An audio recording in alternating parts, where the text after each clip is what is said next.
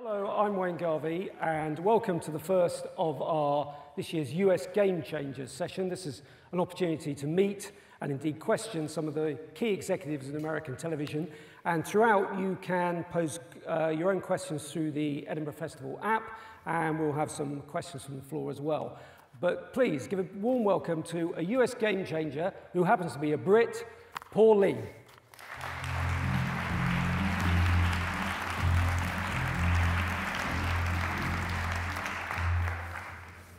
You came on perfectly there, Paul, as opposed to me. I stumbled on. Yeah, you came early, as you said. Yeah, did. Paul, before we start, we should see some of your up-and-coming treats, shouldn't we? Fantastic. Can we roll the tape, please?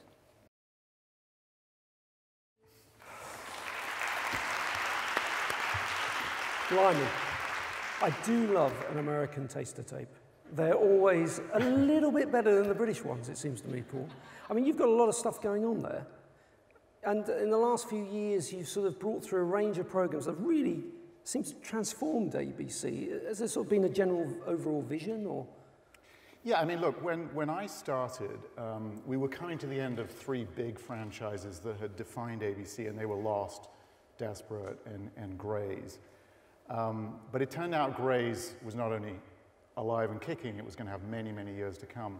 And we kind of used that in a new show that we had, which was called Modern Family, to say, let's build a hero brand. Let's really power behind the strengths of those shows. They're sophisticated, they're emotional, they're sexy, and they really deliver to a very upscale audience that our advertisers love. The reason why you see these hero tapes is we have the ritual every May of standing in front of all our advertisers, and I, who went into being an executive because I am not an actor, has to get up and perform and show a hero tape. So I hide behind our hero tapes, and we do billions of dollars of business, in that few weeks beyond that. But that positioning for us has been tremendously successful. You saw a lot of Shonda Rhimes there. We built out our Thursday night with Shonda. She's an incredibly strong, glorious showrunner. And we have Grey's and then Scandal, which is a big hit for us, and then How to Get Away with Murder on Thursdays. But our Wednesday nights, built around Modern Family, have The Middle and Goldbergs, which is a fabulous show, and then Modern, and then Blackish, which is our new entrant, and Once Upon a Time, and many other franchises. So it's certainly, we're at a stage now, and it's mainly because I have such a good team around me, where the network's really, really firing on all cylinders. I presume your office is dominated by a small shrine to Shonda Rhimes. Totally, of course it is. Yeah, I'm not so small. But she's wonderful and a magnificent partner, because each time we do a show together, we're like, okay, how are we going to reinvent it now? And one of the things we lent into was the notion, because it was very clear 5 years ago that procedurals were dominant. And we went, you know what, we think serialized may be about to have a comeback. So let's see if we can't try to reinvent that. And we had a lot of fun with Once Upon a Time and Scandal and Nashville and many other of those franchises. What's quite interesting looking at that range, particularly Shonda's work, there's a big lesson for us in the UK. We spent a lot of time over the last year debating diversity, on-screen diversity, also trying to get a generation of writers, producers, directors from a background that is very different to where are there any lessons, you think, from your experience in the US that we could adopt here in the UK? Yeah, I mean, I wouldn't presume sort of to say what's the right thing here. I've been out of the country for like 17 years, and I'm spectacularly ignorant. But what I can sort of say is what worked for us. That's all I can do. And I think we'd always felt strongly, with the American Broadcasting Company, I know that sounds weird with a transatlantic accent, but we're the American Broadcasting Company, and we should reflect the world around us. But 5 years ago, we thought very strongly, look, there is a demographic wave in America every bit as valuable as the technological wave. And both of them are going to change content and should change the stories that we tell. And, I'm a strong believer that you can't say, well, look, let's set aside a budget and let's put a few people on one side, and their job is diversity. We actually call it inclusion, not diversity, because our job is to reflect the world around us, a world where millennials are dominated by Latinos, for instance. And so you really have to be in the DNA of who you are. I mean, if you look at ABC, and I'm surrounded by people who are better at their jobs than I am, and since I'm a Brit, probably have a better sense of what we should be doing. But you know, my head of drama is African American, my head of comedy development is Asian American, my head of casting is Asian American, my head of marketing is Latina, my head of PR is Irish, but we'll forget all of that. I'm married to an Irish woman. I'm gonna pay for that one. Yeah, and what we realized was, you know, it's very important to have faces on the network that reflect the country. That's important.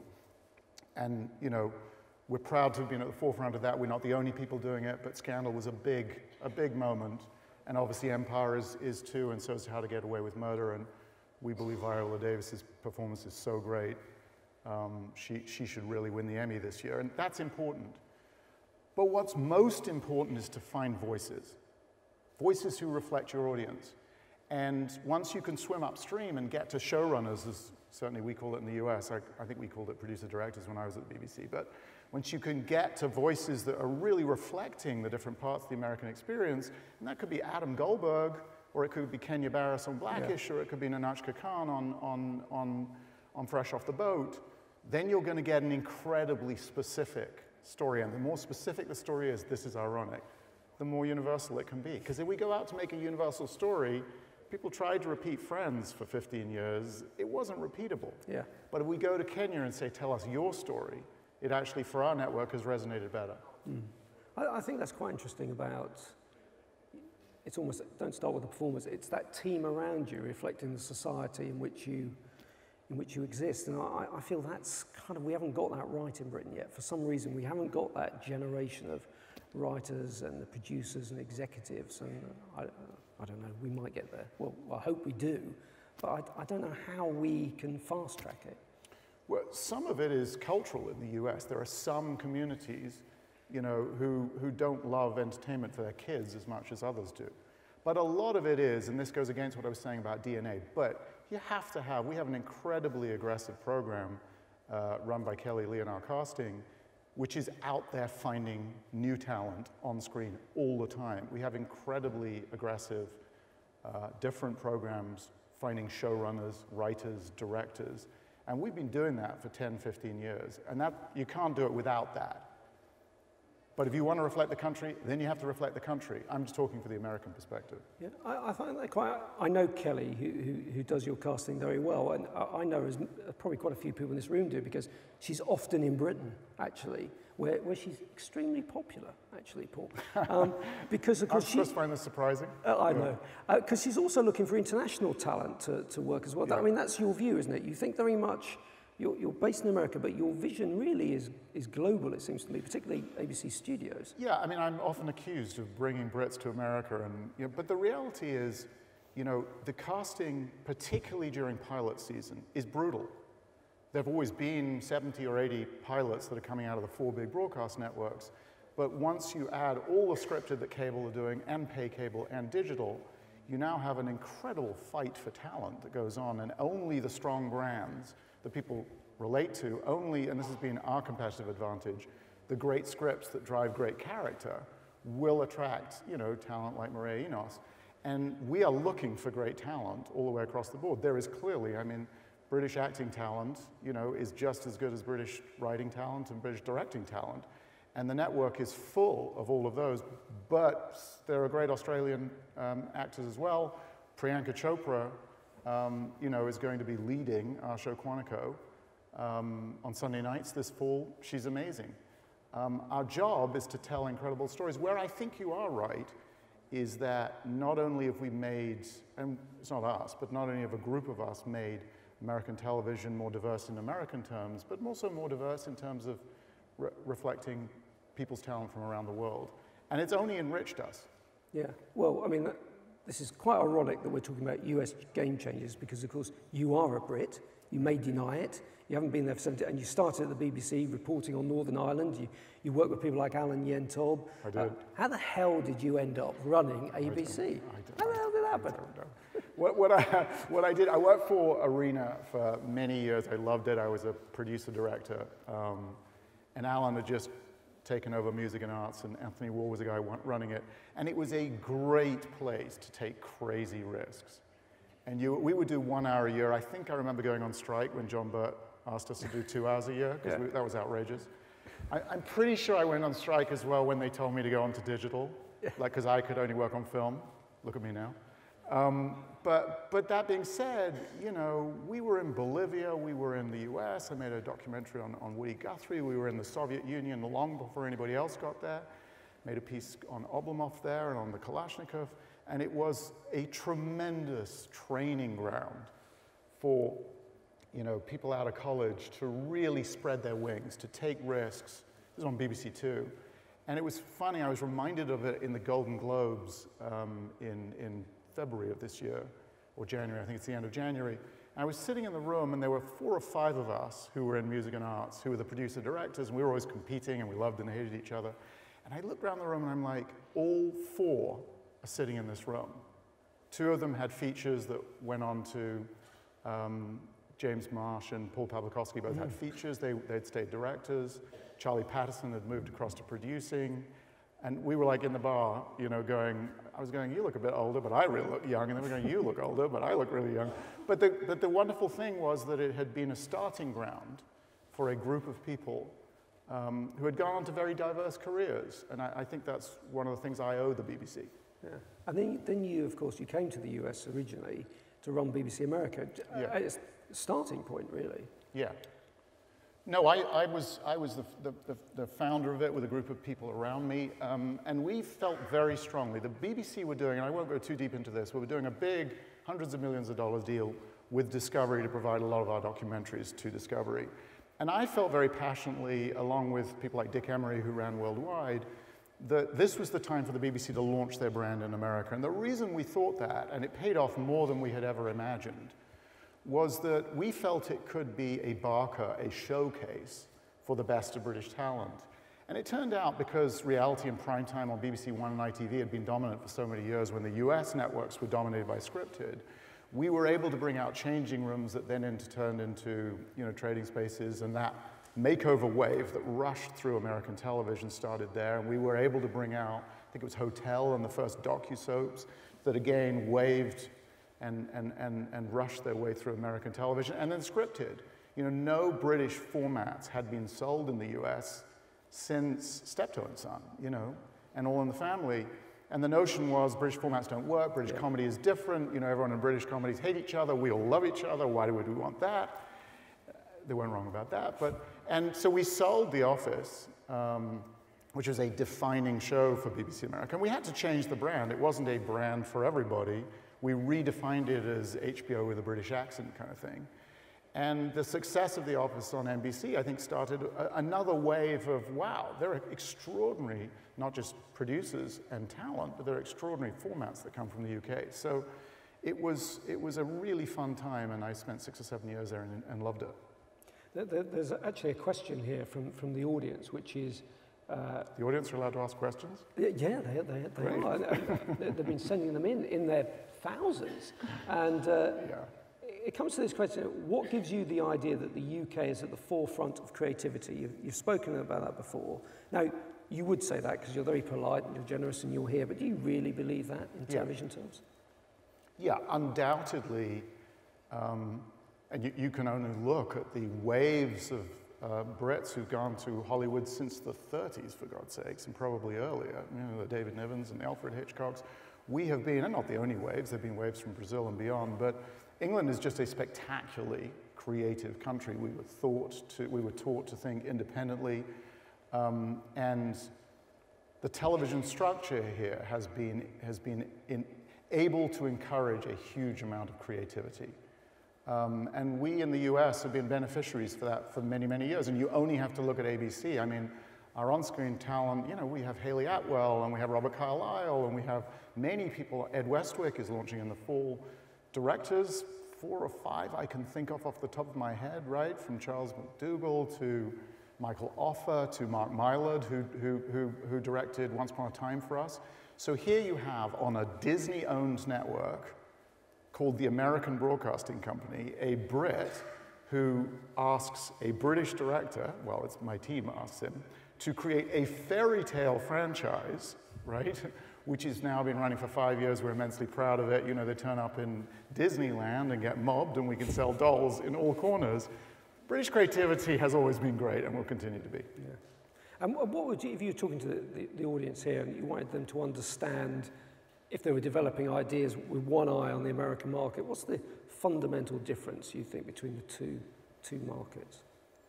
Look, I think America we're in a really fascinating time because of the choice. People have the gift of total choice. And in a world of total choice, you're only going to pick the stuff that you love. You're not going to go for a least objectionable show that the whole family can watch. You're going to go to the show that you love and you're going to watch in a DVR sense. And that kind of notion really is what drove. I can talk about brand, I can talk about inclusion, but what we actually sat down and said is we need to create passion shows that audiences are incredibly passionate about. And that's one of the things that's driven such a flight to quality. And when you look at the quality of US television at the moment, here's the thing, it's platform agnostic, right? Digital has, you know, House of Cards, and pay has Game of Thrones, and basic cable, you know, has Mad Men, and, you know, and broadcast has Modern Family and Fresh Off the Boat and Scandal, and I'm only mentioning my own shows because I've been in America too long, and so what I would say in a convoluted answer to that question is bring incredibly specific, powerful voices. Bring us great television. I mean, a broadcast network, and that's us, made American Crime this year, which you probably haven't seen a lot of here. It's an extraordinary piece of television. And it's the kind of risk-taking that we used to take on BBC Two when I was there in the 80s. We were lucky enough to be nominated for a lot of Emmys for it.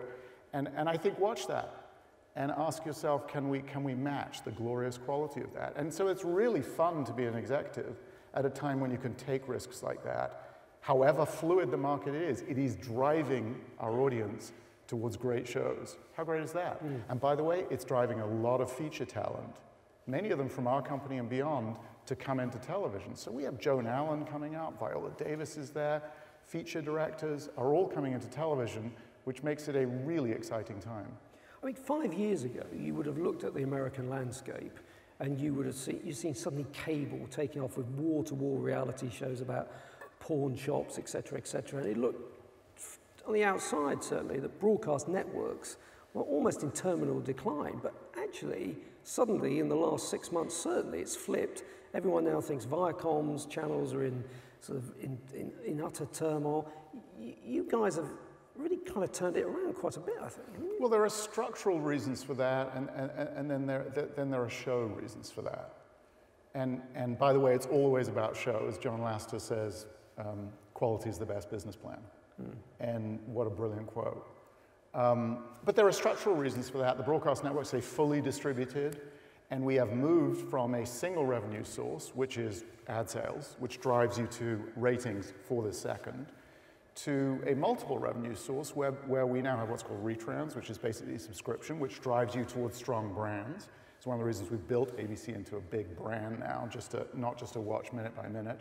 And then because we have network and studio together, we're able to own a lot of our shows and get a tremendous amount of value beyond the broadcast showing on syndication and cable, on digital, and globally. So those are reasons structurally. But the real reasons behind that are really about the shows, and let me sort of put that in a few, I hope, short sentences. 5 years ago when I came in, it was like written in stone, the rules of broadcast television, right? And I'm an assimilating foreigner. I have to take these seriously. I have to, you know, turn up 3 minutes late for every meeting. All the cultural of the country I have to follow because I lived in Brazil, I live in America, I have to follow that. And the rules are, you know, all leads have to be likable and square-jawed, and probably white. Starsky and Hutch are white. Their boss can be black. You can't have Starsky black, yeah. Right? And procedurals are stronger than serialized. You can't really have fairy tales. You can't really have period shows. 5 years later, all that's changed, right? The moral clarity of leads. And now you have Viola Davis standing there and Kerry Washington. Kerry's throwing elections and sleeping with a married guy. Everybody loves her. You know, Viola is literally getting away with murder. And, you know, the moral complexity of our leads, which you would have associated with pay cable 5 years ago, is absolutely flowed into what we've done. And we're not the only people. We're proud to be at the forefront of that. As I say, Empire is another great example of that. But it does open broadcast up to fabulous storytelling. And the fact that we can get huge audiences for these shows means, I hope, that we're a place that great British talent want to be. Talking about moral complexity, I'd like to show a clip from something you've got up and coming this season, which I think where is this going now? I think we can agree that this is morally complex characters. Can we show our clip, please?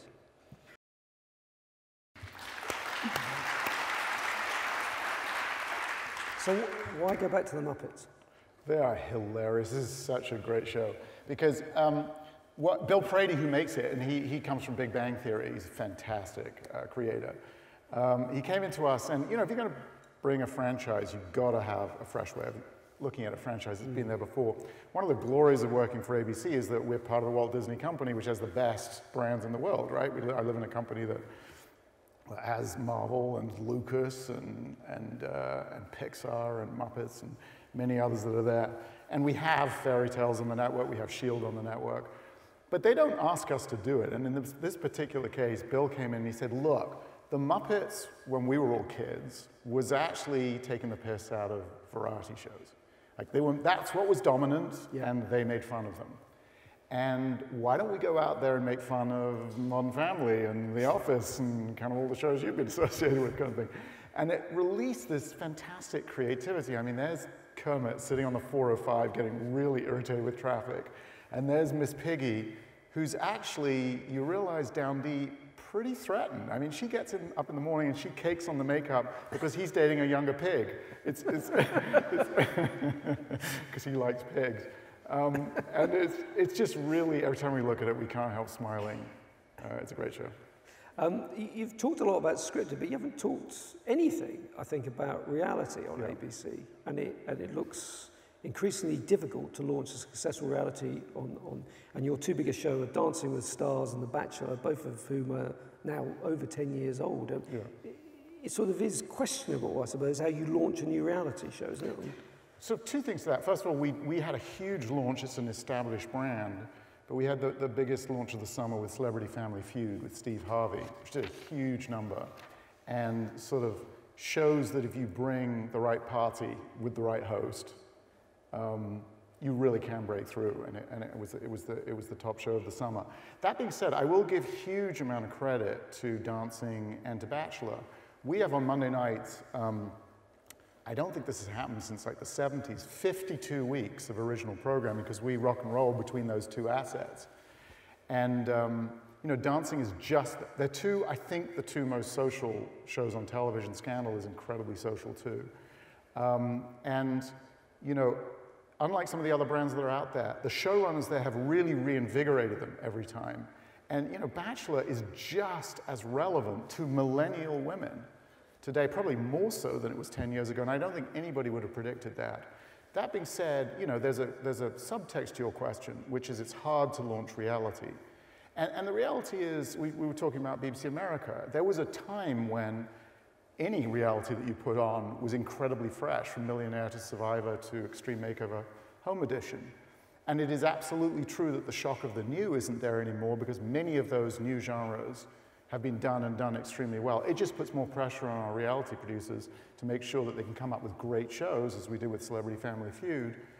But people always talk about genres going up and down. They're talking about comedy being down, and then look, we've got a night of fabulous comedies. So, it's perfectly possible to do great reality.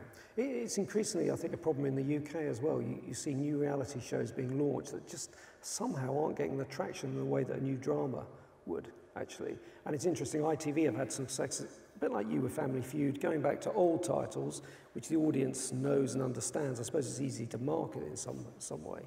But you're still open to new reality formats? No, absolutely. We have a fabulous head of reality called Rob Mills. We love new ideas. We have specific places we can launch them and enjoy them. And these things are cyclical. They'll come back. I was quite taken with John Landgraf's comment. I don't know if you saw it when he said that there's almost too much great content out there at the moment.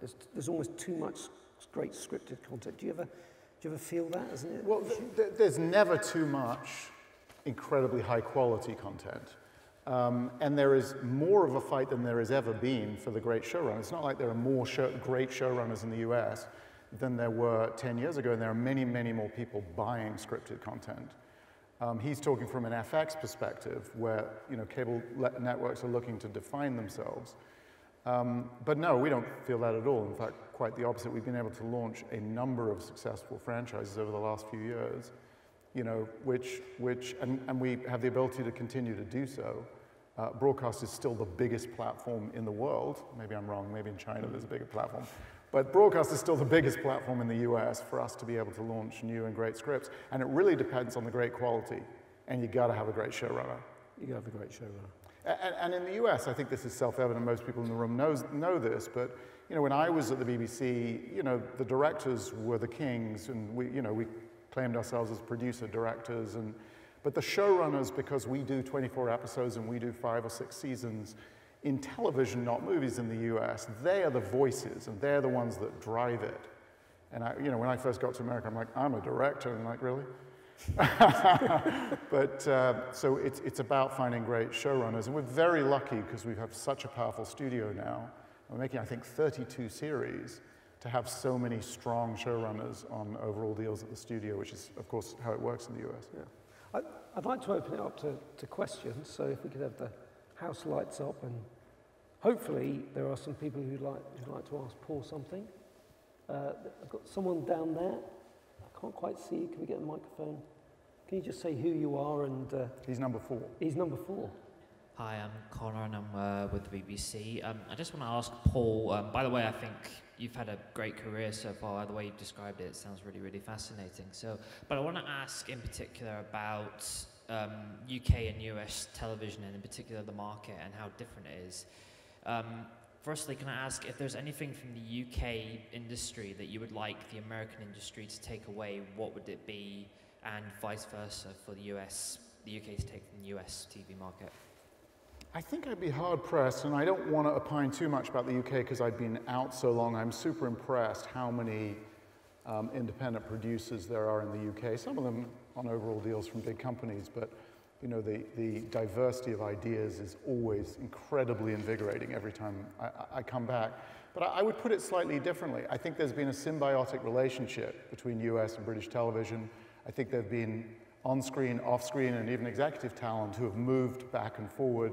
And I believe that's enriched both countries. I know ABC has been enriched by a tremendous amount of influx of British talent. But I hope that, there are many times when British comedy is stronger. I remember when I was at BBC America, we made a huge push forward. There was The Fast Show. There was obviously The Office. And it was at a time when American comedy was trying to copy Friends. And so what's so great about that symbiotic relationship is that as the cycles go through and they're on different structures, you can refertilize each country by bringing in good ideas, as we did with The Office. And there are plenty of times that I remember being at BBC when everybody was like, we need to create a writing room. How do we create shows like Friends, where we can do 22 episodes and the shows that came out of that. So I would argue that symbiotic relationship is incredibly valuable and has always been. There's one at the back there, Kenton. And then over there. Hi, Paul. It's Kenton Allen from Big Talk. I just wonder whether you could talk a bit more about the economic relevance of diverse audiences to the network and your advertising colleagues. Because I don't know if this is true, but I suspect that for commercial broadcasts in the UK, the spending power of the ethnically diverse audience is not yet significant enough for advertisers to want to get those audiences. And what does that look like for ABC and your advertising colleagues and reaching the Latino audience and the African American audience? Here's my answer. I think you lead with great shows. And I know I've said that before, but let me sort of dig a little bit deeper into that, which is that, first of all, we get huge African American ratings for Scandal into How to Get Away with Murder, but we get huge ratings across the board for all ethnicities, including whites, Latinos, and others, and our advertisers are desperate to get into those shows. So what you do is you create shows that resonate, and hopefully resonate not for specific audience, but for across the board. That's really why I said we've been so encouraged to see incredibly specific shows. Blackish is a great example of it. Blackish has the lead out from Modern Family and really retains almost the same audience. In other words, a big American audience is going in, they're loving that show. It's very specific, Kenya and Jonathan Groff have an incredibly clear attack. And in a way, like Fresh Off the Boat, it leans into race, but it does so in a way that the whole country is loving. If you can get a show that the whole country is loving, your advertisers are going to rush after you, and they're not going to ask that question. That's my take on it. I've got one over there, and then we'll come to number 2. So, Peter White, Broadcast Magazine. Hey, Peter. Interested that you said that you're super impressed with the number of independent producers in the UK. A number of your studio rivals, one of which is interviewing you, and the likes of Warner Brothers, have production assets in the UK. Now that you run the studio as well as the network, is that something that you've thought about, increasing ABC's international production reach? Well, we certainly, I mean, we reach out all the time to find talent, and we've talked about Kelly, we've talked about Sami, who runs my comedy in the US. We're out here all the time looking for formats, looking for writers, looking for talent. We did a pilot with Jack Whitehall, we did a pilot with Sharon Horgan. We are always looking, and by the way, so I was at BBC. We had scouts in England saying, you know, Ricky Gervais's 3-minute, you know, inappropriate boss tape is frigging brilliant, pile on it. So we're extremely aggressive to do that. Whether, I think is the underlying part of the question, whether we're looking to expand the investment, that's not how we're playing it. We're looking to expand our relationships with great talent. yep. James Blake from Edinburgh Napier University. Grey's Anatomy used to have an Where are you, James? Oh, there you go, sorry. Grey's Anatomy used to have an interactive app. What happened to it, and do you think there's a future for these second screen experiences? Well, in some ways, second, third, fourth, and fifth screens are now part of the way everybody watches. And if you watch TGIT as it plays through on Sunday night and on Thursday night, and that's where we do Grey's and Scandal and How to Get Away with Murder, you can see Facebook light up, Twitter light up as we go through each twist and turn of each of those 3 shows. And of course, you know, you have increased DVR viewership on every single platform beyond that, be it Scandal, which we sold to digital, and it became a hit because people binge watched it over the summer and came back. And our ability on our own app to create other digital extensions and brands and other ideas that go from that. So it's amazing how shows live 24/7 all the way through. We still, though, drive to the amazing experience of leaning back and watching a show. Because if you're not loving a show, if you're not transported by that show, if you're not suspending your life and your disbelief, then you're not transported, and that's what drives so much of the conversation. So I think it's a more complex world now, and we have, partly driven by our magnificent marketing team and partly driven by people like Kerry Washington, who is incredibly sophisticated, and I taught a lot of the US market how to socially extend her conversation. We put a lot of effort into that, but we don't try to limit it. It's how our brands live right the way across the US landscape. Because you did that interesting thing with Kerry where it was Can't Cope Without Pope when Scandal wasn't on air, to keep still giving the audience we create sub-brands going into the shows, but also, you know, it's such a meta world where people understand what she's passionate about, what clothes she loves, what, you know, she's a fashion icon as well as the lead of the show. And there were times early on, 5 years ago, where people didn't want to reveal what happened behind the curtain. Now it's a part of it, it's the fun of it, everybody knows it, it's what drives Bachelor, it's what drives Scandal. And, you know, I would say arguably, because we have the most social conversation out of ABC than all the networks, I would argue social networks have allowed us to be more social. Because you talk about, well, what's happening with broadcast or with cable, you know, over time, we actually reach more conversation today than we did before all these platforms existed. And that, bizarrely, gives us a lot of cultural relevance, but only if we do good shows. If I do a bad show that doesn't resonate, that doesn't work. I think we've got time for one more question. And there we go, Adam down there. Hi, Paul. Adam McDonald from Sky. You spoke about anticipating a move into serial drama and the morally ambiguous lead. I'm just wondering, you know, looking at the pilot season next year, what you've got your eye on, whether there's a new trend you're anticipating or excited by it. Well, look, in the end, we continue to deliver to what our brand is, which is, it's a great thing about ABC that if we take risks, they tend to pay off. If I do stuff that's, bland and cookie cutter, it tends not to work. That's not true of all brands, but it's true of this one, which makes the job a lot more fun. I'm not going to pick between my children because they're watching very closely as we go through. But suffice to say, we're extremely excited about the shows that we've got coming up this year. Muppets obviously is tracking extremely well for us.